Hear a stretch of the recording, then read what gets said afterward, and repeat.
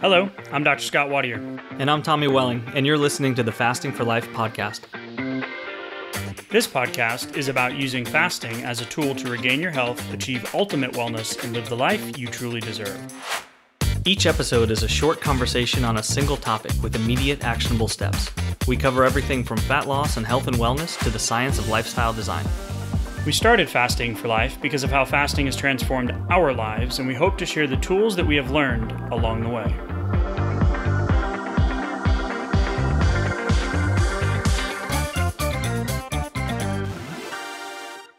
Hey everyone, welcome to the Fasting for Life podcast. My name is Dr. Scott Wadier, and I'm here as always with my good friend and colleague, Tommy Welling. Good afternoon to you, sir. Hey, Scott, how are you? Doing fantastic, my friend. We are going to have an incredible conversation today. I feel confident in that, as this is something that we've gotten a lot of questions about. And it is something that really speaks to both of our intentions with why we fast and why we started this whole Fasting for Life thing. So I'm excited about today, Tommy. If you're new to the podcast, go back to episode 100. And I can't believe I don't even know what episode this is, but we're past the century mark. And it's incredible. So episode 100 is a place, almost like a starting place, where you can go back, you can get the highlights and the motivation, but also some of the most impactful episodes that we've gotten feedback on, and kind of give you the basics of who we are and what we do. If you want to hear our story, you can go all the way back to the first couple of episodes with Grace, of course, and get a little bit more insight into who we are and into our fasting journey. And today's conversation, Tommy, really hits home with, certainly my personal journey, my family's journey, and the journey of so many of you listeners and people that we've helped along the way. So I'm excited to break down the complexity of metformin versus berberine. And if those words are new to you, metformin is the starting place for a lot of people when they end up with a symptom and they end up going to the doctor and having some blood work done. And then it comes back that you have a cholesterol or a blood pressure issue, as well as a fasting blood glucose test that comes back high, that puts you in the pre-diabetes range. And then your option, the number one option, is to be offered or to be put on a medication called metformin. Yeah. And usually along with that recommendation, you might be hearing about what's next, what's further down the line, right? And then if and when these parts of your blood work or these symptoms continue to progress, then there will probably be multiple other medications added on top of it, right? Like it's the first step in a potential cascade, right? Yeah, it's one of the things that we'd like to talk about is the reversal concept. And we really want to look at like this reversal, right? So if you have a blood sugar related issue or you have metabolic syndrome, you get the recommendations. To your point, Tom, you have, all right, eat healthy foods. Okay, well, what does that look like? Be more active, eat less, move more, lose the excess weight, right? So 5 to 7% of your body weight is about 14 pounds if you're 200 pounds, and get into a healthier range, right? And we know just by looking around that that's not what's happening. We're moving in the opposite direction. By 2030, 86% of the United States population is going to be overweight and or obese. We're approaching that 40% obesity mark. And then they'll tell you to stop smoking. And then the medication conversation that you've alluded to and that we've mentioned is, okay, well, when typically what we'll hear in the thousands of patient interactions that I've had in new consults and new patient consultations is, well, okay, doc, well, what are my options? Okay, well, we just listed them. But okay, when I get on the medication, do I ever get off of it? And there doesn't seem to be an endpoint. And a lot of people will exhibit frustration of being stuck or just think that this is your only option. And it's just frustrating. And this has been in my personal experience as well, but also with my dad, is like, okay, so what are the options? Are there other options out there? What is metformin doing? What's it working on? And is this helping me undo the problem that I actually have, which is a blood sugar or metabolic related issue? And the answer in the short term is no, it's managing the symptom. It's not increasing the efficacy. I've never heard someone say, yeah, I got on metformin, I lost weight, and I reversed my diabetes. Yeah, no, or I've never heard pre-diabetes, excuse that. me. Yeah, I've also never heard that. What I have heard people say is, "Hey, this fasting thing seems really, really powerful. I'm starting it. I'm liking it. I'm seeing the scale move, but I don't know how to do this now that I'm on metformin. So I almost feel like, I see the solution, but I don't think I can do this because I think the two are incompatible. Like, what should I do about that?" Yeah, and that's great. So I wanted to mention this in the beginning, and I completely forgot. Our next challenge is coming up on February 23rd, and you just reminded me of that conversation when we get the messages saying, "Hey, I'm a diabetic. I'm a pre-diabetic. I've been fasting for a while. Can I do this challenge because of my medication? Like, Mm, is this safe for me to do?" So, are we saying in this moment, because we're going to unpack the incredible benefits of berberine, and we're going to outline and unpack the metformin mechanism, what it's doing, how berberine is similar, the side effects of both.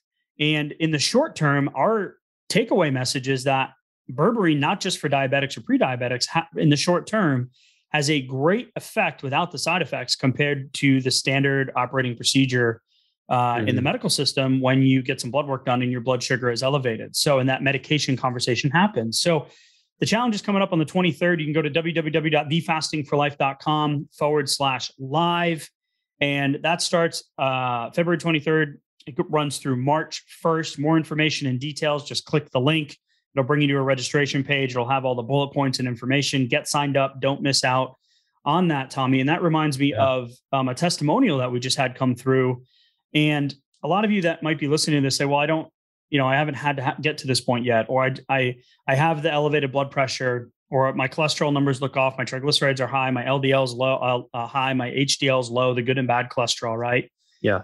And I haven't really gotten to this point, but if your fasting blood sugar is elevated above 100, in that range of 100 to 125, and your A1C is elevated, Mhm. right, above the 5.5 mark, then you're going to be in that category of this is an eventual conversation if you don't do something different. Right. Things are trending in the wrong direction. It's time to start pushing those numbers in the right direction now, and Right. that's kind of how you get the process started. And for the testimonial that came in, that process for Robert started with the challenge, right? It did. It did. So, man, just incredible. So, this post just came up recently. I'm so glad that this came up in like real time. Right. It was, we use the term hashtag NSV during our challenges, right? So it's hashtag non-scale victory because it's not about the Yeah. weight loss, it's about the health, right? And Robert has a cool story because at one point, joining back last summer, it was, he had some success with fasting and he was doing great. And all of a sudden he just got in the group and just absolutely crushed it. And had a couple of stumbling blocks along the way, being a part of Sure. continuity, over the Yeah. months, had a couple of plateaus that we worked through. But, we watched him at one point donate, like, I'll say Oh it, man. a badass amount of clothing to a local charity. And it Yeah. was really cool to see that post. So let's share a little bit about that. And then we'll talk about his most recent update. Yeah, I mean, as he kind of started going through the challenge, and like the ahas were just kind of hitting him, like, wow, I can do this. I can do something incredible here. Things are happening. The scale is continuing to move over the weeks, and then eventually months into the process, and then just donating these awesome pieces of clothing, these cool suits. It It was was like so 30 many of of them them. too. Yeah, so many, like thousands of dollars, worth of old clothes that he was like, these are never going to fit again. I don't ever want to even try to live into this old version of myself right here. I'm going to kick the door down on this whole thing, and I'm going to give these to somebody else. And so that was cool, and that was just part of his transformation right there. Yeah, so he popped up recently on the newsfeed and said, hashtag NSV, my endocrinologist. So if you're listening to this conversation, you've had these conversations with your doctor about metformin, you're on metformin, it's been offered to you. Even if you have PCOS, polycystic ovarian syndrome, metformin Hmm. is one of the typical treatment options in the beginning. And he says, I walk my endocrinologist walks in today and says, "Holy moly, you don't need me anymore." I was so proud and thankful. And not only that, she said she is actually recommending you and I, Tommy, in our podcast, which Yeah, nice. floored me, to her clients that don't seem to be improving. And that's where it came from with Dr. Fung's realization of being, a nephrologist and seeing these treatments that weren't getting his patients any better. Right. Right. So she even said, this is a quote from his endocrinologist: "It's simple, just stop eating." Right. And he has been completely released from his endocrinologist, and he gives us a shout out, and big thanks to us. And I'm just, so grateful, Robert, that you heard the message, you bought in, and you literally are a completely different person on a completely different path now. And that is the reason you and I started this, Tommy, because that's what fasting has done for us. And we're going to get back into the unpacking of metformin and berberine here in a second, but just really, really cool to see. Yeah, absolutely. But, from his endocrinologist perspective, I wouldn't be surprised if she was so surprised, because she sees these types of transformations so seldomly within the patient population. It's just not normally part of the equation. And that's how it was when I used to ask physicians about this. Like, can't these problems just be fixed if the weight comes off? A lot of times they say, well, yeah, but it just doesn't very often happen. And that's the issue. So understanding that it is possible and there are steps to take to actually get there, I think is incredibly empowering. And that's why I wanted to have this conversation. So this brings me back to the conversation that I had with my dad. When he originally bought into the challenge a couple of years ago, and this is very early on before we even started doing some of these programs and, guiding people through the process of how to reverse blood sugar related issues, how to decrease your blood pressure, how to decrease your inflammation, how to literally get your health back, which is what fasting did for us, Tommy.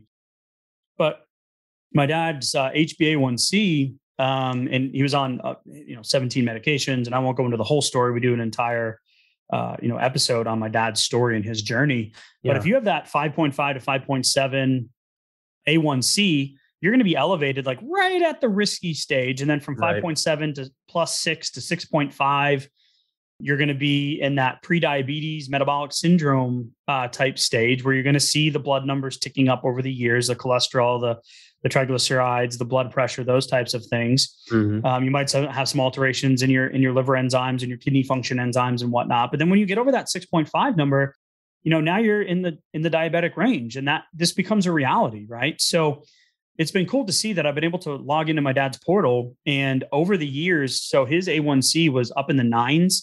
And then that was on 120 units of insulin, 17 medications, multiple blood sugar medications. He was on, a high dose metformin. And even with the medication, that number was not coming down. So then fasting began. And this comes to the point of the question. He was like, well, what do I do about my medications? So on days that you're fasting, then your blood sugar is going to be pushed down due to the blood sugar lowering medications. Hypoglycemia is a concern for diabetics because it has been given to them in the light of it being a fearful thing. Like, you really need to watch out about this, right? You have to eat, like, snack, that kind of thing. Hypoglycemia does not happen normally without diabetic lowering medications or some rare tumor, right? We've said this before. Some insulinoma, some insulin producing tumor, right? Now this is type 2 diabetics we're talking about. So when you start fasting, it's like, well, what do I do? How do I manage? Do I just not take my medication that day? And you and I are never going to tell you, the listener, to stop taking their medication. But I will tell you that that's what my dad did. Is on the days that he started doing his longer fast, he didn't take the medications because his body didn't need it. He didn't need it. And that's where I feel like berberine can come in as a support mechanism for, let's say, 60 to 90 days to really help add some substantial support in terms of balancing out those physiological processes that isn't going to end up with you being in the place that you're stuck having metformin as your only option. And we'll unpack some of those side effects here compared to what berberine can do. And then again, it's a short-term solution for a long-term goal, where metformin is just kind of the new normal, so to speak. Yeah. And like a lot of people who start fasting, who send us a message or who ask the question, like coming into a challenge, like, is this going to be okay for me to do? It's because they've already tried fasting, but with the blood sugar lowering medication, they've found that they've had to break their fast because they didn't know that there was any other way to kind of do it. So I just had to break my fast. So I must not be fasting. So I must not be able to fast, is kind of like the mental progression that happens Right. right there. And then you can quickly just eliminate fasting as your potential solution for this issue, even though you might have 40 or 80 or 100 plus pounds that you need to lose. And if you did lose it, you could probably fix a lot of these issues that are going on, but you don't know how to get there because you're painted into a corner at that point. And the number one thing is lose weight, eat healthier, right? Yeah, As well right. as, okay, yeah, you can use metformin to help balance the blood sugar. So let's unpack what metformin is, what berberine is. It's a supplement or a nutraceutical versus metformin, which is a pharmaceutical, Yeah. and unpack the side effects. And Tommy, I'll have you do the side effects of berberine, but the side effects of metformin and what the risk reward is. And then the cool thing is that berberine and metformin act in a very similar physiological way. And metformin is very complex. So it acts in the liver to lower glucose production. It acts in the gut to increase glucose utilization and increase the GLP-1 pathway, which is insulin sensitivity, which is the good thing. We don't want insulin resistance, which leads to diabetes and all of the comorbidities and complications of metabolic syndrome, and heart diseases and all of the things that come with being a pre-diabetic or a diabetic over the years. So at a molecular level, we're going to be looking at the mitochondria and the respiratory chain in the liver. But really, there's these two different pathways in the body, the AMPK pathway and the mTOR pathway. So lowercase mTOR pathway. And we want to be focusing on which metformin and berberine do, which is stimulating the AMPK pathway, which is going to increase insulin sensitivity in the long term. So when we're looking at the difference between these two, these are two sides of the metabolism equation, right? So I'll unpack this. We'll go over the side effects, Tommy, and then we'll talk. We'll have you unpack the berberine side, right? So, Yeah. AMPK pathway detects that our energy is down, right, and then we have a deficiency in energy, and it stimulates the oxidation of fatty acids in the muscle and liver, improving insulin resistance. So that's a good thing, and glucose entry into the muscle, which inhibits your triglycerides. So Perfect. triglycerides are high, cholesterol is high, good cholesterol is low, bad cholesterol is high, et cetera. Blood pressure is high. Those are all some of the things that we'll see kind of in part of the things in this equation. Overactivation of the mTOR pathway, which is what happens when you eat, right? And you consume, it's an anabolic pathway, which is a building pathway, and it leads to insulin resistance, diabetes, Alzheimer's, Parkinson's, and among other diseases. So we want to be, with fasting, we can decrease the amount of mTOR times that we stimulate mTOR.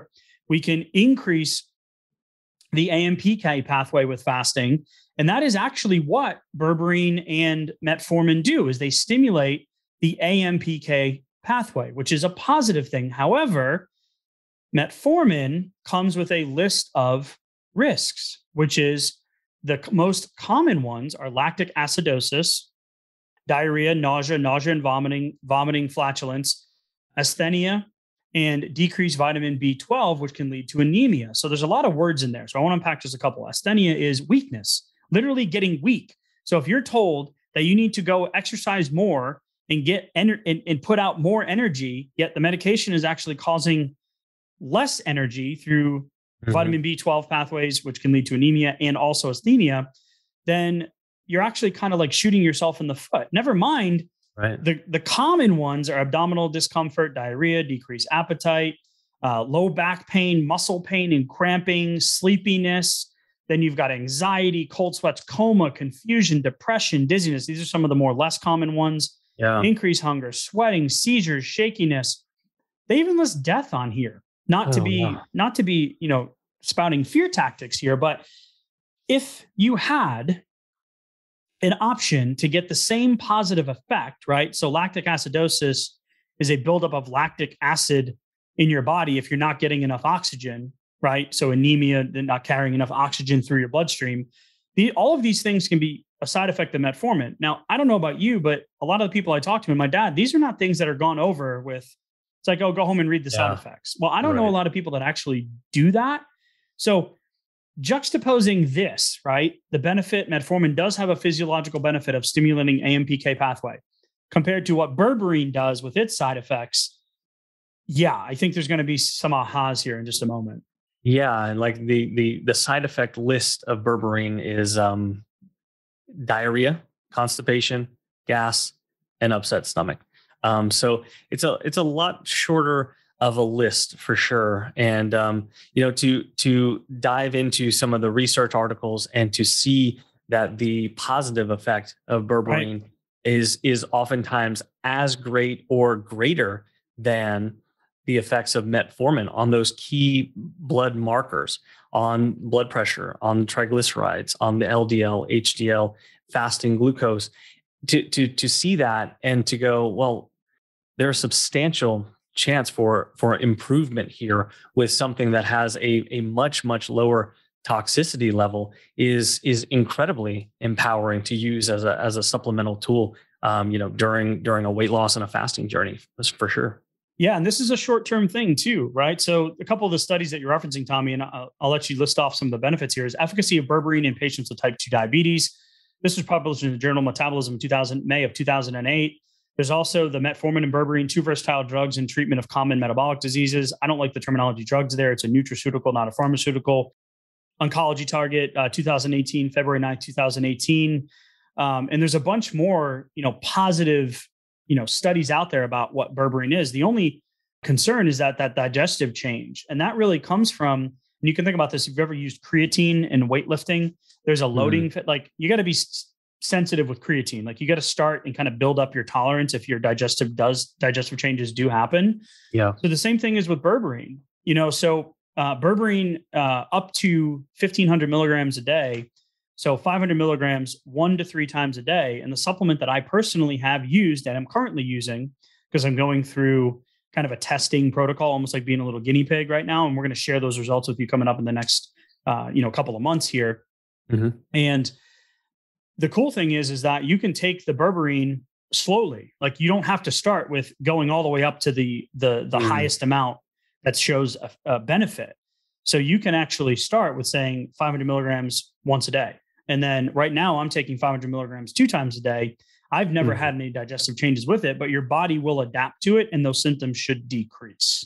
Yeah. And the cool thing was in some of the studies where they did find some of those gastrointestinal changes, just lowering the dose a bit was still very effective on those key markers, but then took away the gastrointestinal upset. So there's so much promise there.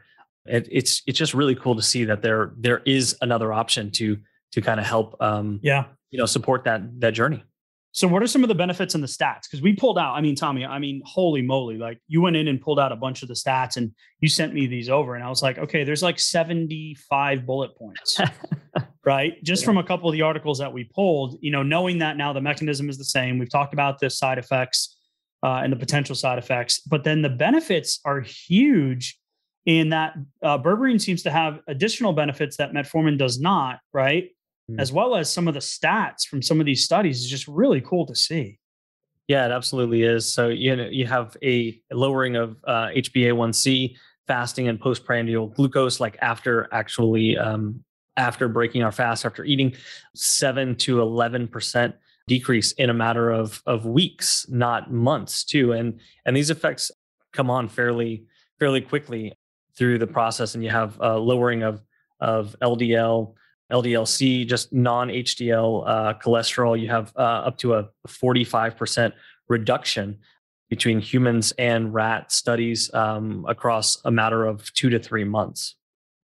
So rat-a-tat-tat here, lowering A1C, lowering fasting glucose, lowering postprandial glucose, meaning post-meal, which means your insulin sensitivity has gone up, decreasing blood pressure, has an effect of anti-heart failure, anti-hypertension, anti-hyperlipidemia, so anti-high blood pressure, so lowering blood pressure, anti-increased lipids, right? So lower cholesterol, the bad one, right? Air quotes, bad cholesterol, decreasing resistance, anti-arrhythmias, because that was something that we saw with potential heart complications with the metformin side of things. So just overall, a really cost-benefit ratio here, comparing the two, encouraging everyone that you do have an option, and that, when we in the clinical side of things, Tommy, with the clinics that I work with, we are non-narcotic, non-surgical based pain relief centers. Mm-hmm. So one of the things that we say is you can always go and have the surgery, but let's try to do a few things first before you eventually have it, because then you can't undo it. And that's typically what we see in knee pain patients, is that their functionality goes up, but their pain level only decreases incrementally post knee replacement. So they still end up with the same pain level or a similar pain level, but they do have more strength and functionality. But that's not what a lot of people have knee surgery for. It's to reduce the pain. So just looking at that cost benefit, that you do have an option, I always like to say, well, let's try this first, and we can always then introduce a pharmaceutical or a procedure, right? So really cool to see that the studies and the efficacy of berberine are starting to become exposed or brought to light. And a lot of these studies you mentioned to me are not coming from the US. They're coming from overseas. They're coming from China. They're coming from Japan. They're coming from the UK. Because here in the States, we rely heavily on, one of only 2 countries in the world that, has pharmaceutical ads on local TV, right? Like they're literally marketing into our homes. So we want to make sure that we have options on reversal of these things and not just management of the symptoms while the disease just continues to process. Yeah, it's cool. I'm glad you brought up that perspective, because berberine has been used for literally thousands of years in other countries. Like there's so much anecdotal data, but it's nice to see in the past few decades actually putting some rigorous science to it and starting to go, okay, well, what is happening here? Why is it working? How safe is this over long periods of time? And, might there be a different solution for folks who are battling with insulin resistance, weight loss resistance, can't get the weight off, starting to see those numbers like we've alluded to several times, to start to tick up? What else can be done to actually get at the problem here? Yeah. And just one more stat I want to share. It was a decreased, a 31, 36, and 45% decrease in overall lipid lowering effects of berberine sound more attractive than those conventional lipid lowering drugs because of its low toxicity. And a lot of the research that we saw, Tommy, we had this low toxicity thing come up where berberine acted similarly, had less side effects, and didn't have any toxic load on the body. So to wrap up today's conversation, really, the last thing is really other ways you can stimulate the AMPK pathway, right? So fasting, obviously, this is a fasting podcast, blood sugar related health building, framework that we want to continue to unpack over the weeks to months here is, calorie restriction and fasting. Fasting is the easiest way to get into a caloric deficit. We're not saying that calories are king, but we do need to take into the hormonal side of things, the insulin, the leptin side as well, which fasting also taps into. So that's one way. And then, high intensity exercise is another. Berberine is on the list of supplements that can also do this, right? We're going to do another podcast just on supplementation. We've got a lot of questions about it. High antioxidants foods, and then also cold therapy. So like cryotherapy, cold submersions, cold baths, ice baths, those types of things as well. Yeah, and I feel like I would be remiss to point out the fact that just leveling up your own fasting is one of those ways to kind of dial up the volume. I obviously didn't say that clearly. AMPK, one of the easiest ways to stimulate AMPK is through fasting. Yeah.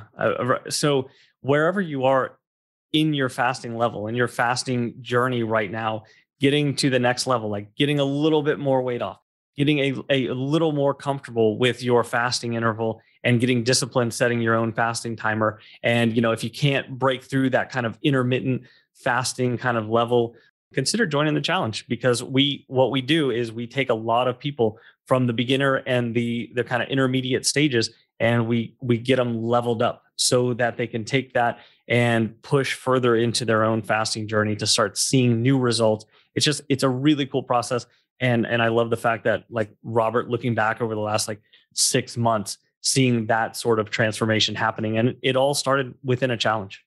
Yeah. And we've had berberine and metformin on our list of things to talk about, just like weight loss medications. And we have this running list of podcast topics based off of your questions and research, and really just trying to continue to move the needle, right, and support the fasting lifestyle. Yeah. And one of the coolest things is that this lines right up with the start of the challenge, because one of the most common questions we get is, I'm a diabetic or pre-diabetic or I'm on a medication. What do I do? Well, you have options. And it is something that we definitely unpack, and we can break through those plateaus in the 7-day ramp up. So that's coming up. So as we always land the plane, Tommy, as we like to say, with an action step for the episode.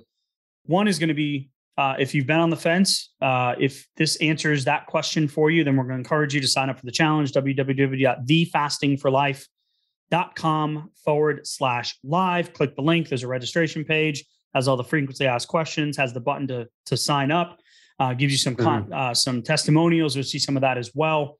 And then if you are looking for additional support before the challenge starts, you can also check out the resources tab. We have a fast start guide, which is 6 simple steps to put 1 meal a day fasting into your life, as well as an insulin assessment. If you're new to the concept of insulin resistance, this will give you some insights, some subjective insight into whether or not this is part of your concern or why you're trying to lose the weight or get healthy. So, Tommy, specifically for the berberine question, we're going to get this question. We're going to put a link so you can get the one that I typically use. There's 2 different companies there. You'll see a link to that if you are wanting to look into that further. But Tommy, as we wrap up today, any final thoughts? Yeah, final thought would be like just get started. So if you've never fasted before, set a timer and just give yourself an eating window to get started.